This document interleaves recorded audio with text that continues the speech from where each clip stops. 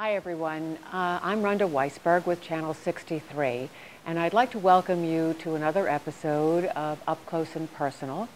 We are in the home today of Alan Small, and this is another in our series, a very important one in our series of the Holocaust.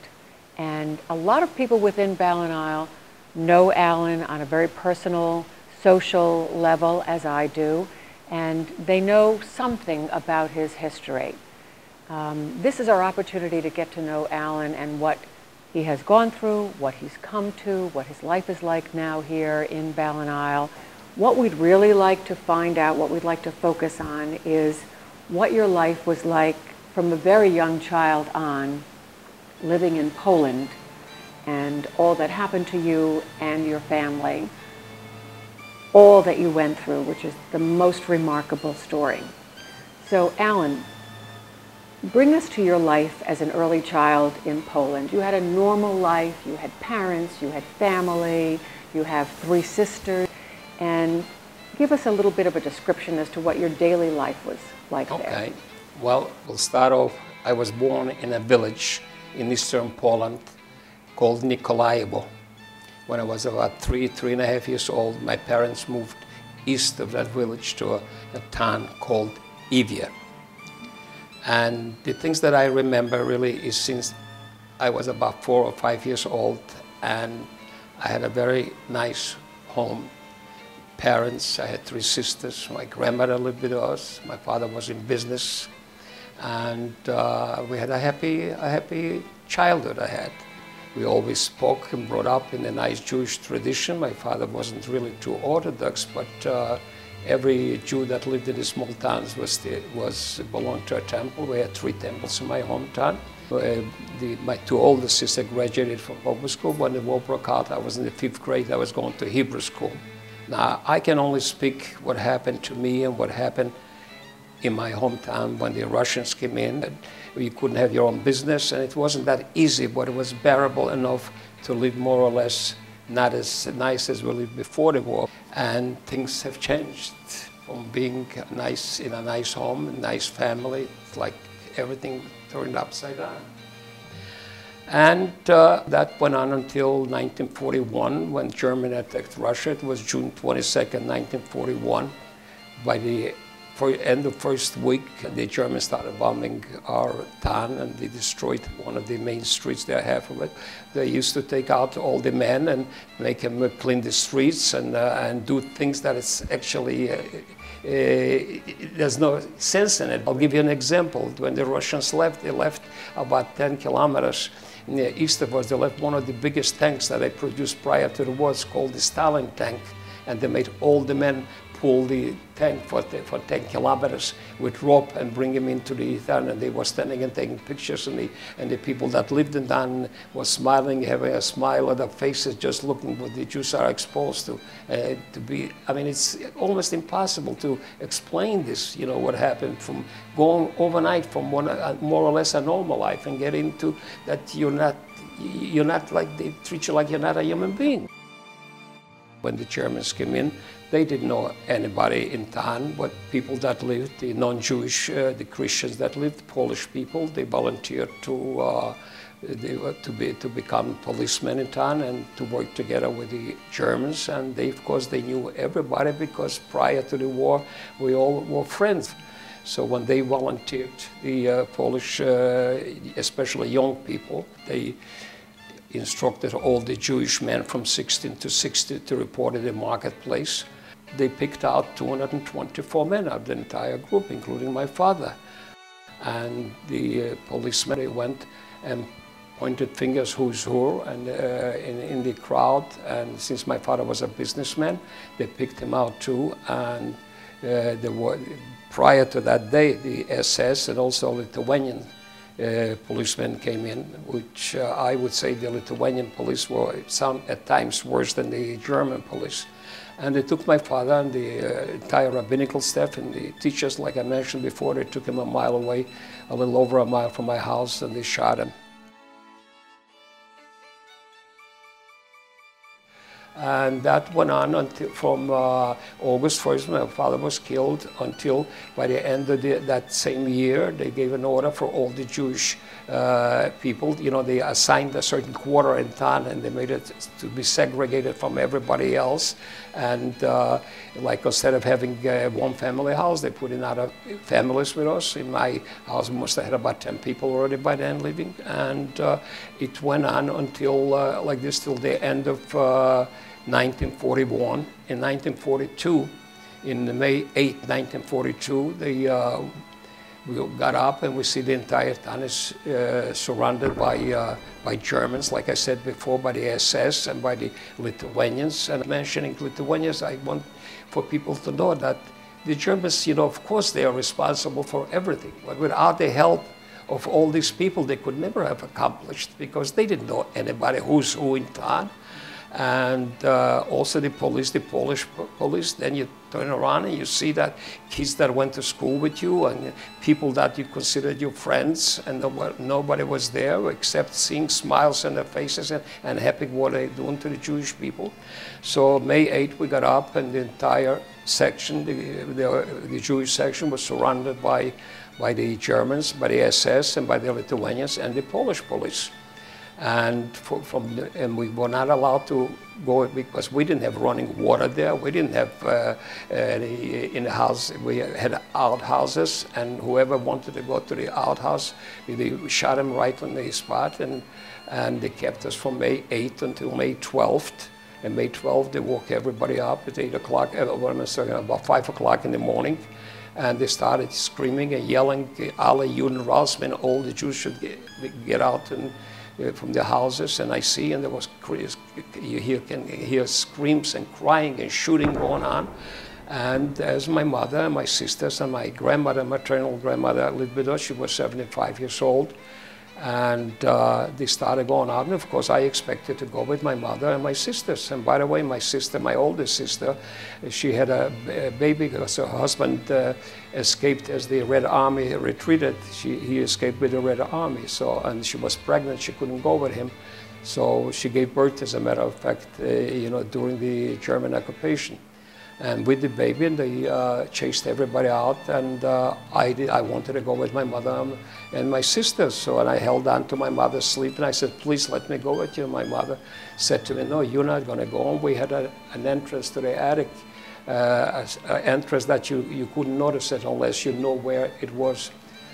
She made me hide in the attic, and her last words, and she insisted I go, and I kept on asking her, "I want to go with you, Mom." And she said, "No, you're going to hide, you're going to survive, and I'll always watch over you." And she says, "Just make sure that you survive, and you'll tell what happened here, and I might as well tell you." She said, "See if you can take revenge." There's a word in Yiddish, they say nekome.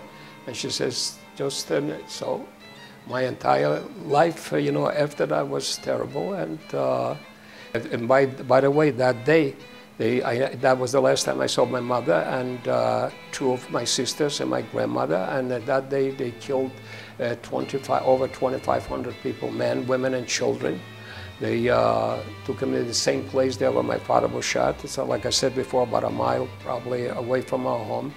They made him undress, and whoever was lucky to be shot dead was really lucky that time, because people were wounded and they piled them up one after the other. And from that morning, and I was still in the attic hiding and looking like being curious what's going on. We had two windows in front of that attic facing the main street in the market. And I started hearing only the machine guns going and shooting, and by 12 o'clock everything got quiet. There were no more shooting, and I was wondering what was going on, and all of a sudden I hear cries and screams in the house, and again I didn't know whether I should get out from the attic and come down to the house or stay there, and thoughts came through my mind, what am I going to do now? Who's going to help me? Who's going to hide me? And really, I was at that time, I was 1942, so I was 14 years old. And I said, what am I going to do? So then I decided to just I opened up the door to the attic and I jumped out, and I see people, so many people at that time in the house, you know, and everybody screaming and crying, and women was like pulling their hair, and they didn't even notice when I came out from the attic. You know, everybody was like in a different world. And I ran into the room where my parents used to sleep there, and I walk in and I see my sister, my oldest sister, that day was not killed with a baby for reasons that maybe some other time I'll tell you, because it's also will take too long. And my sister is sitting there and pulling her hair and screaming and crying, and the baby's crying in the crib, and I was standing in front of her. She didn't even know who I was. She didn't even realize, and I started shaking her. I said, it's me, and I said, what happened? She says, everybody's dead. You know, they killed 2,500 people, but with all the Jews that came from the small villages, they all congregated them in my town, so it'll be easier for the Germans, you know, not to go from village to village to find the Jews. So I think it remained about 1,000 or maybe over 1,000 people yet, and they worked for the Germans, you know, and we figure, you know, when your eyes are open, you always think maybe you'll survive. And then one day in December, I can't remember exact date, but it was towards the end of December, we got up, and the entire ghetto with the remaining Jews was surrounded. It was the coldest winter at that time, and I saw them with a black uniform. The police were wearing black uniform, the Nazis, the SS, and you couldn't get out of the house. And then all of a sudden it came an order from the head of the gendarmes, the Germans, that they're going to take everybody to a labor camp, what I mentioned to you before, in east, to a labor camp. But they also played tricks, because they said that, don't worry, you can take with you whatever you can carry. You know? And I said to and they allowed us to walk around in the ghetto and be ready, because they'll take us to the railroad station or by trucks or whatever it was. And I said to my sister, I said, I'm going to take a look what's going on there. So I walked out of the house, and I was wearing my father's sheepskin, which was 3 or 4 sizes too big, and my father's boots, you know, that he had. And I walked over to the gate, and they make an announcement that all the Jewish people that work in the tannery, we had a tannery in town, which the tannery was very important to them. They used to make leather, you know, out of skins, and they used to make saddles for the cavalry and other things. So they said everybody should report to the gate that works there. And there were maybe a dozen or less than a dozen of men, Jewish men, they reported to the gate. And as the gate opened up with me, without thinking what or when, and as the gate opened up, you know, right across the gate, maybe 100 or 150 feet, was also Jewish home, but nobody was there, because that's where it ended, the ghetto started. And I ran out, and I started running toward the homes that nobody lived there in the snow, and they started shooting at me, and I remember being hit with a bullet in my right arm, but they didn't touch me, just went through the sheepskin thing. And I started running and all day, and I was hiding, and then finally it came to the evening, and I didn't know what to do, where to go, so I decided to go to the village where I was born, because I know the people were, and by the way, my grandmother, when she lived there, she was an innkeeper. So I said, I'll go there, and I'm sure that the people over there, they always got along with the Jewish people, you know. The villages there, they didn't, you know, of course, there was anti-Semitism, but especially in those villages, the Jews and the Christians got along very nicely in the village where I was born. And it took me all night almost to walk through the forest. I had to get there, and I was afraid. While I was walking, the dogs were barking every area that I walked, and I was scared, but I made it. I would say it took me a few hours to get there, because the snow was heavy. And I came to that village, and I knocked on the door to my grandmother's house. I knocked on the door, and the woman opened up the door, and she knew me, because, by the way, when my grandmother, before she moved to live with us in town, she stayed there in that village, and everybody knew her. And I used to go when I was a kid yet to spend the summertime, maybe a week, sometimes 10 days. And when the woman opened up, the Christian woman, she saw me, I was like an icicle, frozen almost, walking inside, and she grabbed me, pulled me in the house. And then I found, again, like I said, to go into detail everything, it's impossible, but this is how I was there. and that's where I met up with the partisans. Partisan is actually, you know, during the Second World War, a lot of, not only the Russians started the partisans, it was when they escaped and they were organized in small groups in the forests, you know, and fighting. And all over Europe, it was actually the partisans, you know.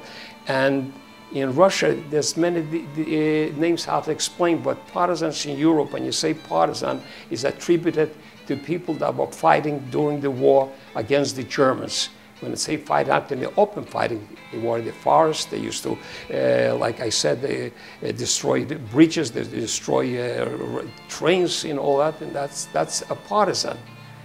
And there were Jewish partisans, which they escaped. It wasn't easy, and they joined the Jewish partisans. And during the war, there were between 20 to 30,000 Jewish partisans in all the European countries. But I would say, in my personal opinion, it was more or less more in the east of Poland. You know, it was closer to Russia, and.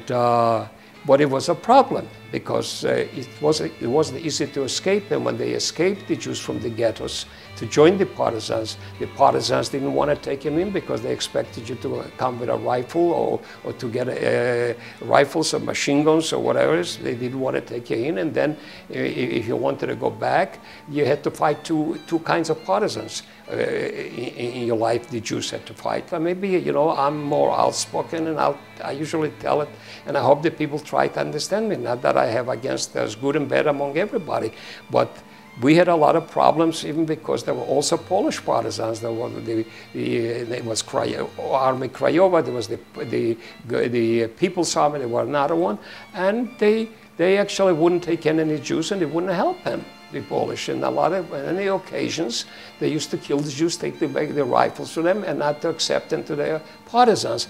The same thing was also with the Russians. The anti-Semitism was very great. It flourished. In other words, after the war broke out, and all of a sudden you thought it was anti-Semitic, but everybody was anti-Semitic. Even the Russian partisans was hard for a Jew. You had to prove yourself when you were in the Russian partisans. In the beginning of January, which in all my papers says from January 1st, I was with the Russian partisans, and I was, by then already I was 15 years old, and they gave me a hard time because I was mostly with Russian partisans, not with Jewish partisans. I had maybe a handful of 5 or 6 Jewish partisans, some of them were from my hometown with the Russians. And it took me about 5 or 6 months, you know, before I got used to them. You know, I didn't know how to use the rifle. I didn't do it. So I used to go on missions, you know, with the, of course, it was a brigade, and each brigade in the partisans were named after a Russian leader or a communist leader, you know what I mean? So the brigade that I was called Stalin's Brigade. And they had a reputation for being very anti-Semitic, the Italian Brigade. In 1944, when the German army started retreating, we took the cavalry horses, and I was riding a cavalry horse, you know, me and another scout who was a gypsy, because the Germans killed the gypsies too, you know, and they sent us on a mission, just the two of us, you know, to deliver some to the Russian army already behind the lines. And I ran in with him. We were riding on the cavalry was pretty good horses, and we're riding to see a fire there. We thought it was partisans, and we get close to them, and we see it's all Germans. With the fire burning at night, and I said to him, his name was Vanya. I said, Vanya, they're not ours. They are Germans. So we turned around with the horses, and they go fast. If I had a farmer's horse, I would be dead today. Well, what I want to say is that I mentioned that when we came to Minsk, and like I explained to you before, that since I was 16, you know, you have it all there. They didn't take me to the army, so I came back to my hometown. And when I came back to my hometown, and I hitchhiked from Minsk to hitchhike, because, you know, at that time there were no train schedules, there were no buses, and nothing, you know, you have to go on military trucks. So I stopped that truck, and I said, which way are you driving? So he says, and he had to go through my hometown. So I'll never forget, that was in 1944, because, like I said, whoever was not old enough to go into the army, they let them go back to their hometown where they come from. And I jumped off the truck, I got off, and I don't know who's in town, who survived. I don't know anybody over there. And I see a bunch of Polish people are standing there, the men, which they knew me, and they were shocked to see me jumping off the truck because they sure that I never survived, that I was killed. They didn't like to see me over there because I knew too much about them. And I walked into the police station, the KGB and all that, and I found out who's alive, and it just happened my second cousin survived also in BallenIsles at Rat with his wife and a little girl. And they told me that he lives about a quarter of a mile away from the center of town. So the first thing I did, though, I went to my house, and I see my house is standing over there. And I walked in, that's right. I walked into the house. I didn't know the people that lived in town. I walked in from one end to the other. And of course, I was choked up with emotions, and I walked out.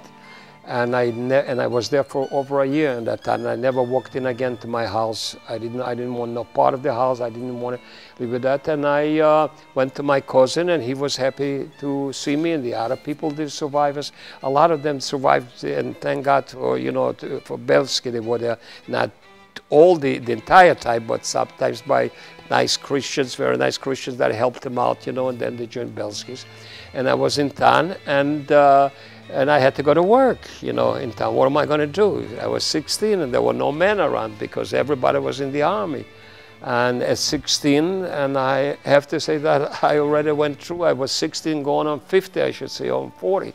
And I started working for the police, and believe it or not, at my age, you know, they made me there was a passport division in the police department and also the NKVD.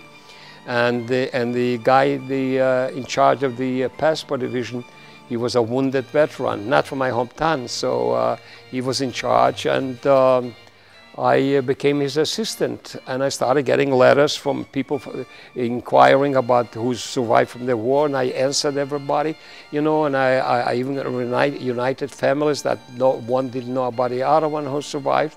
And I was there till from 1944 till 1945, and according to my age, by then, because when I joined the partisans, they asked me how old I was. Instead of saying 14, I said 15. So by then already I was 18 years old, so they took me into the Russian army, but most of the survivors left and they went to Poland because they had a law at that time that if you're a Polish citizen prior to the Second World War, you can move to Poland. And I refused to move to Poland because I didn't want to be exposed to the same things that I was exposed during the war. And so I went into the Russian army. I was in the Russian army from 1945 to 1946.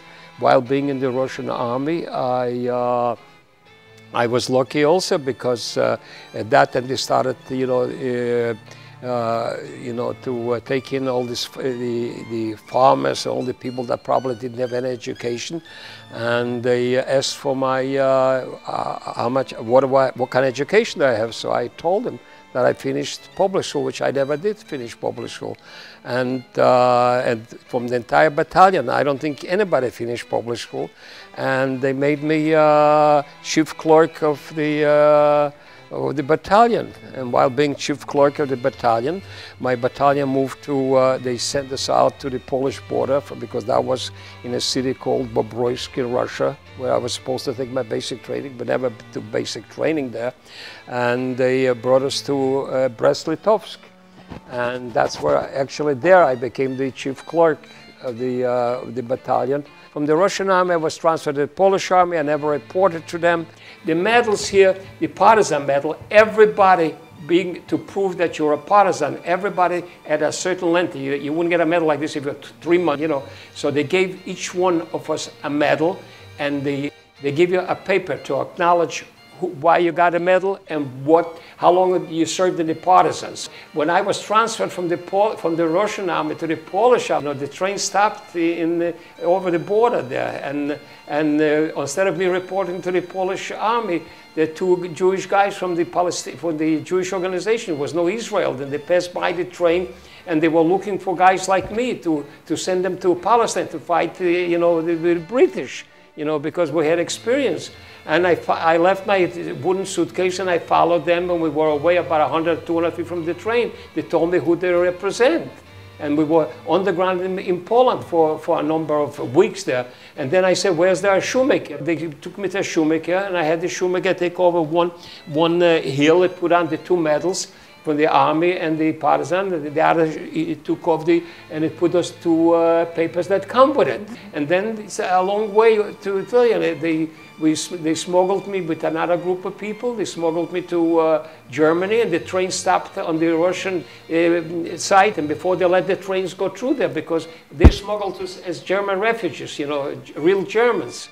And then the military police from the Russian military police, they looked in each car to see if there are any deserters like me. And they picked me out. He looked at me, and I didn't look at him like German.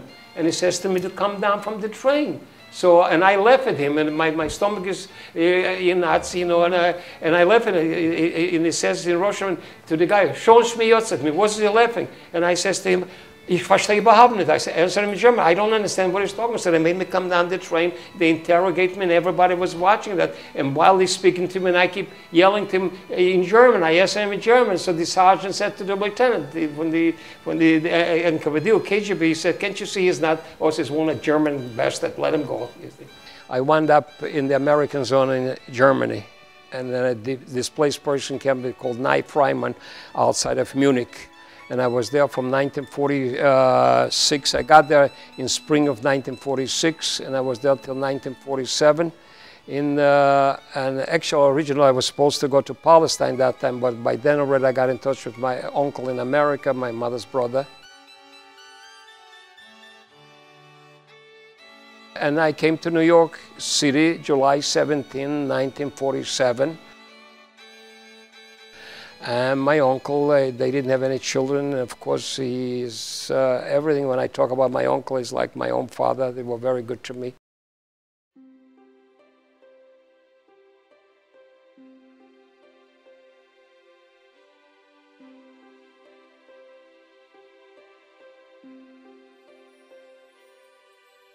In 1947, I came in. I was a cutter. Then I became, in Incline, I became a cutting room manager. And I was the youngest one in the garment industry at that time to be a cutting room manager. And while a cutting room manager, I started climbing the ladder very fast in there. And I improved production, and I did a lot of things that the company was very happy with me. And after a short time, I became assistant production manager. Then I became production manager. And we had an office in Hong Kong at that time already. The company started growing, and as the company grew, I was promoted, kept being promoted, and I was in charge of the Hong Kong office. Then we dealt with Turkey. I was in Turkey, and also with Seoul, South Korea. And one day the management called me in, and they had a reorganization in the company, and they felt that I can improve the company if I take over because by then we had already Incline 2, and Dana Karen went on her own. And they asked me to be president of Incline, which I really didn't want it because my strength lied in production, and I had never been in sales. But they insisted that I should take over the company, and I became president. I was president for about a year because I like to be in production and travel and do things. So they created a new position. They made me senior vice president for not just for Incline, for all the divisions, and I became senior vice president for worldwide sourcing and production. And under my supervision, I also had the office in Hong Kong and in Turkey, and that's how until I, probably not exactly till I retired, because the company was sold Incline. And as everybody knows, companies started going down, it's not the same. So I went for a very short time. I was asked to be a consultant at another big company in the garment industry. I was there for a short time, and I retired, and I came to the, because prior to my retirement, I used to rent a place in Florida for the winter and then go back and forth. But I retired, and I moved into BallenIsles, and I only one the biggest regret, you know, I have is when I get up in the morning and I look in the window and what a beautiful place I live and the people, and only one wish, and that makes me very sad. I wish my parents were here to see it. But then again, life must go on. And when I look back on my life, my biggest accomplishment, my children, 4 generations, my children, my grandchildren, and my great-grandchildren.